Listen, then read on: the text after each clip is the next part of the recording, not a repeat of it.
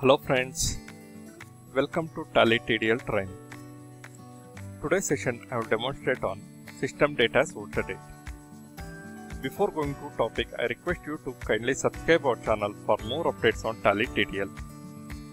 Friends, at the time of voucher creation, this module will help to set the voucher date as system date.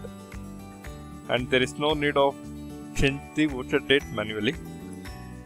And this will help to reduce the errors.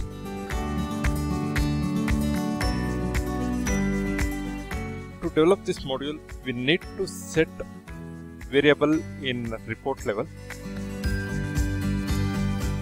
So this is the variable var vch date. If it is copy mode it's a default formula. It's alter mode or duplicate, insert, append mode. Those cases it will set as voucher, whatever date is there it will set the date, otherwise it will take as machine date.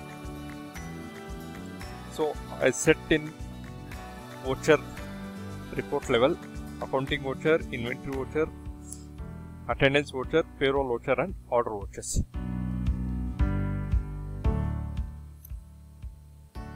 So let's run this program in Tally. Friends, I have configured the module. In Tally, my current date is 1st April. In default, if I will go to new voucher creation, automatically it will take as voucher date, current date. With the help of this module, my current date is 24th January. If I will go to accounting voucher,